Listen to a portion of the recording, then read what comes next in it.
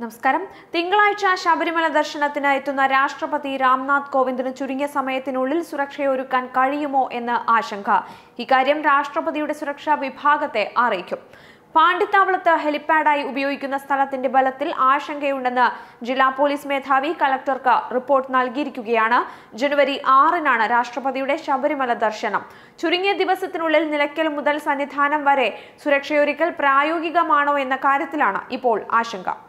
സന്നിധാനത്ത് നല്ല തിരക്കായതിനാൽ സുരക്ഷ ഒരുക്കുന്നതിൽ പരിമിതിയുണ്ടെന്നും റിപ്പോർട്ടിൽ പറയുന്നു. സുരക്ഷ കടുപ്പിക്കുന്നതിനൊപ്പം സന്നിധാനത്ത് ഹെലിപാഡ് ഒരുക്കാനുള്ള സാധ്യതയും ദേവസ്വം ബോർഡ് പരിശോധിച്ചു വരികയാണ്.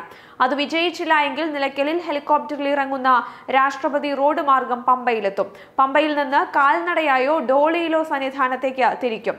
രാഷ്ട്രപതി ദർശനം കഴിഞ്ഞ് മടങ്ങുന്നതുവരെ തീർത്ഥാടകർക്ക് നിയന്ത്രണം ഏർപ്പെടുത്തണമോ എന്ന കാര്യത്തിലാണ് പ്രധാന ആശങ്ക. ഉന്നത പോലീസ് യോഗത്തിലാകും ഇത് സംബന്ധിച്ച് തീരുമാനമെടുക്കുക.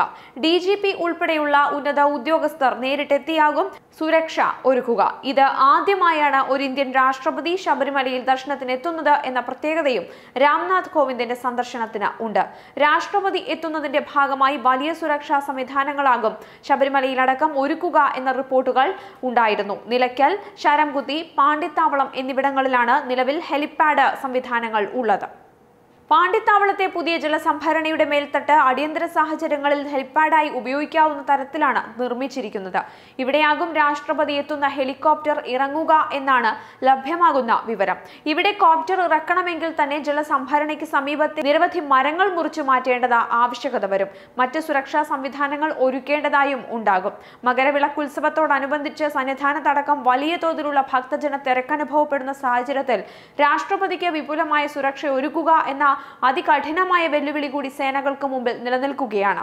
രാഷ്ട്രപതി എത്തിയാൽ തീർത്ഥാടകർക്ക് ശനിയാഴ്ച മുതൽക്കേ കടുത്ത നിയന്ത്രണം ഏർപ്പെടുത്തേണ്ട സാഹചര്യവും ഉണ്ടാകും.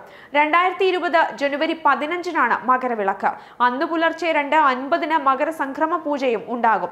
വൈകിട്ട് 6:30-ന് തിരുവാഭരണം ചാർത്തിയുള്ള ദീപാരാധന, തുടർന്ന് പൊന്നമ്പലം വീട്ടിലെ മകരവിളക്ക് ഉത്സവത്തിന് ശേഷം 21-നാണ് നട അടയ്ക്കുക. കഴിഞ്ഞ 27-നാണ് ശബരിമല ദർശനം നടത്തുവാനുള്ള ആഗ്രഹം രാഷ്ട്രപതിയുടെ ഓഫീസ് പത്തനംതിട്ട കളക്ടറുടെ ഓഫീസിനെ അറിയിച്ചത്.